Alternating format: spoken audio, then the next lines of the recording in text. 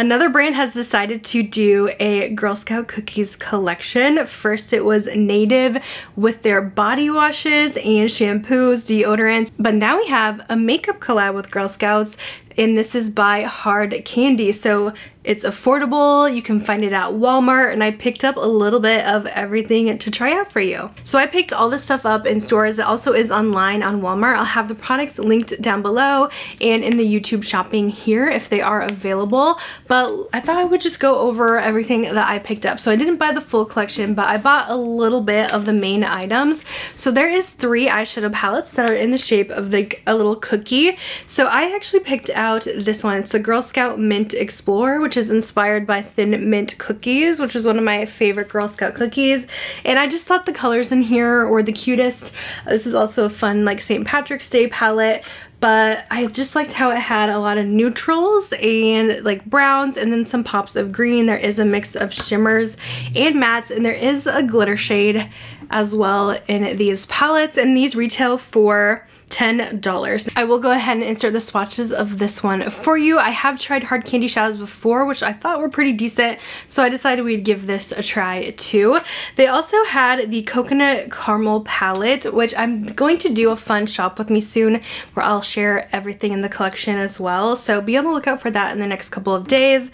And they have the Trefoil palette as well, but the Thin Mint one definitely kind of caught my eye the most. It was like the most neutral. There's also a primer in the collection which looks like this. It has little cookies on the packaging, but this is the Girl Scout Refreshment. It has a metal applicator that feels really cold to the touch, so this has like a very cooling, chilly effect when you put it on the skin, and it actually comes out green, but it blends almost to like a weird tint, although I didn't feel like it really tinted my skin, but it does have a lotion consistency. Maybe it just adds like more of a blurring effect, so it did seem to be okay for me once you kind of blend it in. But if you're more fair than me or deeper than me, I'm curious to see if this is gonna lighten your foundation or what's gonna happen with that. This also does have a minty scent to it. They also have a mascara in the collection. This is the Girl Scouts Indulgent Volumizing Mascara. It's called Girl Scout Cookie Batter. This one just smells like a normal mascara, and it has the cute little cookies on top of the packaging, and it is a brown mascara. It has a nice flexible wand with a hourglass shape and lots of like spiky bristles. This mascara is only $7, so most of this whole collection is almost all under 10. We also have a couple liquid highlighters in the collection. So I got the lighter one, which is the Girl Scout Cookie Icing Luminous Highlighter in Truffles. This one also is scented. It does smell very sweet, and it's a beautiful champagne glowy liquid highlighter. And there is a deeper shade in the highlights as well. They also had a few of these lip products called the Girl Scout Cookie Glaze Velvety Smooth Lip Color. I also got the Truffles one because it just had the most neutral shades, but this has a very warm kind of nude undertone, and it has a nice kind of shiny finish to the lips. I actually really like this formula a lot, and this is the color that I picked up, which I believe was the lightest shade. There's also a Coconut Caramel one and a Thin Mint, which are a little bit deeper browns. And then lastly we have lip oils, which I did buy all 3 of these because I do like the Hard Candy lip oils. It's their same normal formula but scented like Girl Scout cookies. So if you didn't like the scent before, because I think a lot of people had an issue with the scent of the original lip oils, these are slightly better, but they didn't really nail it, unfortunately. I feel like they smell a little bit like chemicals. I don't think they got the scents great, except the mint one, but there is 3 of them in the collection, so I suppose I could swatch just one of them so you can see, but they're not tinted at all. The first one we have is the Trefoils one, and this one, I don't know, it kind of gives off a sweet scent, but it's very light and it still kind of smells like plastic in my opinion. But this is what it kind of looks like on the skin, so you can kind of see the formula. It is a very liquidy, oily consistency, like a true lip oil. If you guys held these upside down, the product will drip out. They're not as thick as some lip oils are. The Thin Mint one definitely has the best smell. I feel like it's hard to screw up mint though, so it's like a chocolatey, yummy Thin Mint. And then we have the Coconut Caramel, which this one, it's okay. It kind of smells like coconut, but I'm not really getting a true cookie scent. I think the coconut is just too strong in this one in particular. So I think the Thin Mint one kind of got the best of the scents. So that's everything that I picked up. There is some fun little accessories as well in the collection. Again, make sure you check out my video in the next couple of days where I'm going to show you the whole display and everything. Or you can run to your local Walmart or on the website and see what they have available. But we're going to test everything out. I have everything on right now and I'm going to let you guys know how these products perform and what I think about them. So we're going to start off this tutorial with the primer here. This is the Girl Scout Refreshment Canvas Primer. It says Frozen Chill Tip Applicator. I always like to eat my Thin Mints frozen, so that's funny. It says need a cooling refresher. This is all you need. All right, let's try this out. Oh my goodness. It does have the cooling tip. Do I just apply it on the face? Ooh, wow, that's really cold. Oh my gosh. I didn't think it was gonna be like that. Is it just me or why does this have a tint to it? It goes on this green color, but then it kind of turns almost yellow. I think that color is kind of going away as you blend it, but this is definitely scented like mint chocolate. It does look very pretty, but it is kind of like, I don't know, heavy on the skin. It's not super lightweight since it is that kind of thicker lotion-like material. Like, it feels like I put moisturizer on. While that sits, I'm gonna actually skip on over to the eyes, and I did pick out the Thin Mint palette too. I feel like we're all Thin Mint themed here, but this was the colors I liked the most.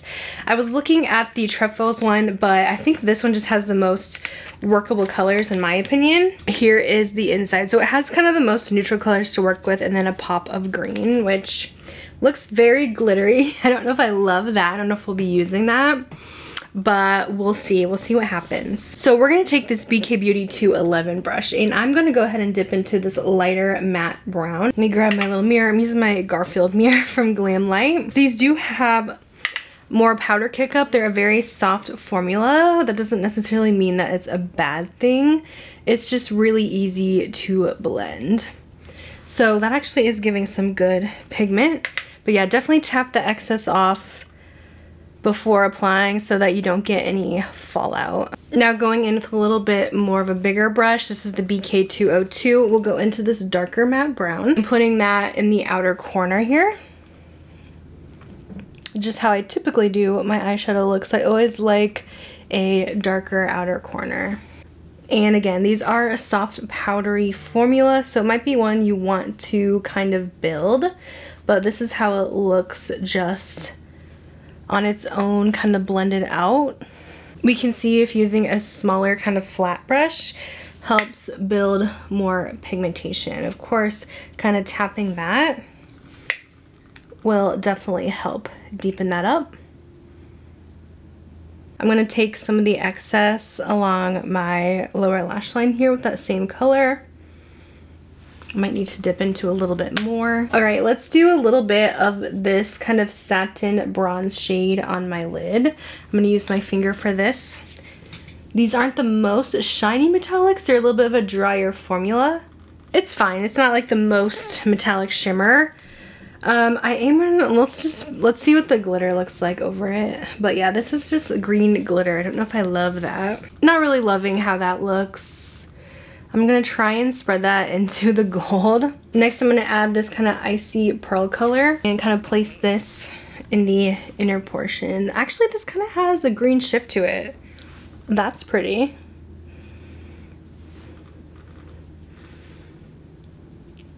So here's kind of what I came up with for the eyes with this palette. I feel like it started off strong with the mattes, but it just kind of left me very underwhelmed with what we have going on.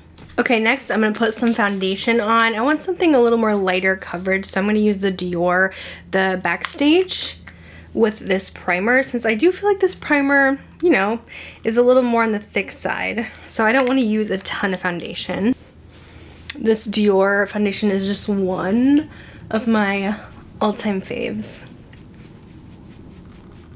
And I'm going to clean up under the eyes with this Makeup Forever concealer, clean up some of this glitter I have, because it's kind of all over the face now, because I didn't use a glue or anything, which I guess that probably would have been a better application, is using with a glitter glue. And yeah, it's not moving. It's just all over. Let's try out this mascara. I was very curious about it. It's their Indulgent Volumizing Mascara in a dark chocolate brown. Love me some brown mascara. And it says it's Girl Scout cookie batter, so I wonder if this is also scented. It does have the cookies in the packaging, which is really cute, but I've never actually tried any of Hard Candy's mascaras, so I'm super curious about this. The wand itself kind of reminds me of the Benefit They're Real a little bit. Let's go ahead and apply this on the eyes. So far, this formula is very lengthening and separating, which I really like. And I really like the brown shade too. It's a nice darker brown. So far it seems pretty good. I think the main issue I could have is if this does smudge at all or transfer, because I do have that problem a lot with trying mascaras. But overall, I do like the formula. I'm all about a good lengthening lash. So I went ahead and did my cheeks, and the next product in the lineup to try, this is the Luminous Highlighters. It says Girl Scout Cookie Icing in Trefoils. Really cute packaging on this one. This one has the cookies all over. I really like their liquid blushes that are in this kind of wand applicator, so I feel like I'm gonna like this as well. What I like to do with these, I don't like to apply liquid products directly to the face, so I'm gonna put some on my hand. Look at that glow though, oh my gosh. And then I'm gonna use a brush. This is the Sigma F64, and kind of blot this on to the cheekbones. And I think I'm just going to do one swipe for both because this is a very blinding highlighter. And yeah, we don't need like a ton of product, but that does look stunning. That might be my favorite product that we've tried so far. It looks like it might remove product a little bit with powders, and I do have powder blush on right now, so I'm just adding some of that back in because yeah, I guess just be a little bit careful with that. Maybe I should use creams because it does look like it is kind of moving the product a little bit. But overall, it's a very beautiful color on the skin, and blended out, it gives it a little bit more of a natural look. Alright, I do have quite a few lip products because there is lip oils in the collection and also these velvety smooth lip colors. So I do want to put this on first because the lip oils are all a clear color anyway. But this just looked like a gorgeous color. So again, this one is the Trefoils one, which is the most neutral. I should line the lips probably first, but here is, this does have like an orange tint to it, it looks like. So I'm gonna line with the Huda Honey Beige lip liner. And this one's really creamy. So I just kind of blended my lips together to blend that, and then we'll go in with the Hard Candy, which this has a really nice shine to it. Okay, so the lip color is cute. This is a little bit more warm for my liking, but I like this formula. I like the shine that it has, and it definitely seems on trend with all the different lip kind of gloss sticks that are on the market, but not as shiny, but it has really great pigmentation. And I haven't used any of the caramel cookie ones yet, so we'll use the lip oil, the caramel, coconut caramel it is, on the lips, which is just gonna give us a clear shine. Unfortunately, it kind of ruins the applicator, but you can use these on their own as well for just a hint of lip oil. Their lip oil formula I have tried. It is an oilier consistency, so it's like a true lip oil feel. It doesn't feel like a gloss. It's very slippery. So here's the finished look. It actually looks quite good all together. Now let me share with you my thoughts so far after trying everything. Alright, so I have worn these products for almost 3 hours now. I can't do a full wear test today, but I will definitely let you guys know in the description box later tonight how everything has held up. As far as the primer goes, I think it's a fun concept. I love the smell of it. I have had issues with the applicator though, not wanting to stay super well, flopping off, a little bit messy. So it's just not really sitting right. I don't know if you guys could tell. So I don't really love that aspect. It did feel kind of thick as a primer. So I feel like I would rather just kind of use a moisturizer instead and get some more benefits and more long wear benefits too, so it doesn't feel like I have so much product on my face. I do feel like my foundation is already getting a little bit greasy and already starting to break up with this primer, so I think the primer is just a no-go for me. As far as the eyeshadow goes, I don't like that they included these chunky glitters. They're just hard to apply. I feel like everyone's kind of over that in makeup, and we don't really want those chunky fake glitters, and it doesn't even have a very good gel base, and it just kind of messed up the eye look and kind of gave me some bad feelings towards this palette.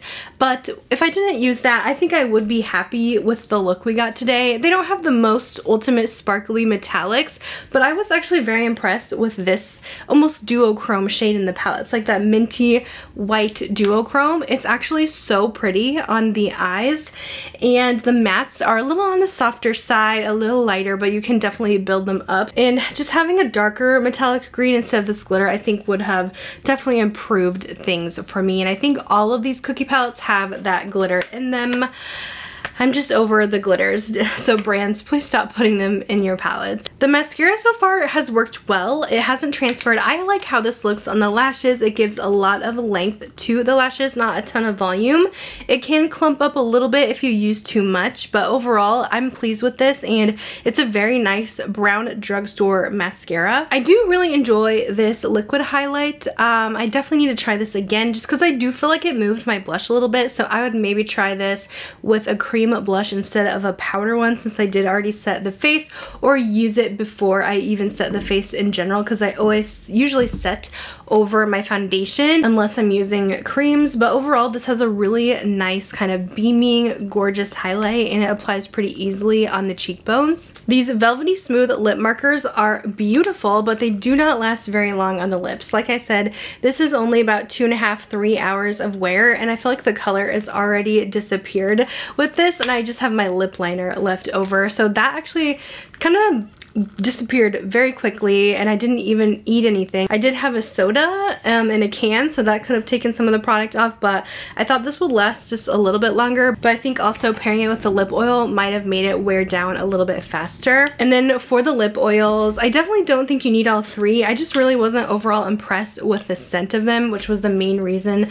I purchased them, because they are just a clear. I think they have a decent lip oil formula if you want that really slip lip oil feel, but I would just maybe pick up one. Like I said, my favorite was the Thin Mint for the scent. So overall, this collection seems to be very hit or miss for me. Of course, I love the fact that everything is $10 and under, so I can't be expecting these to perform as high-end products, but I also don't keep stuff in my collection that I don't love and I don't think I will use. No matter what the price is, it has to still be a good product for me to enjoy it and want to use it. I think just my main winners in the collection is definitely the highlight, the mascara, and you know, just pick up one of the lip oils for funsies. Of course, they have the fun accessories as well, like little nails, some cute clover powder puffs, and some headbands. So overall, it's a cute collection, like a fun novelty kind of item, but I don't know if it's really a must-have. But maybe, you know, if you're really interested, like pick up a couple of things, see how you like it. But everything does seem to be very affordable in this line. But that's gonna be it for this video. Just thought I would go ahead and film this since I hadn't seen any videos on it yet, and I was really curious how this would perform. Thank you guys so much for watching. Let me know if you guys find it in your stores as well, if you're planning to pick anything up, and I'll see you in my next video. Bye guys.